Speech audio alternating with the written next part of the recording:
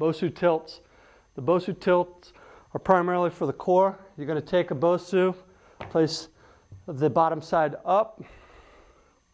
You're going to get in a push-up position. And you're simply going to tilt the BOSU back and forth, rock it back and forth. Keep your hands essentially beneath your shoulders.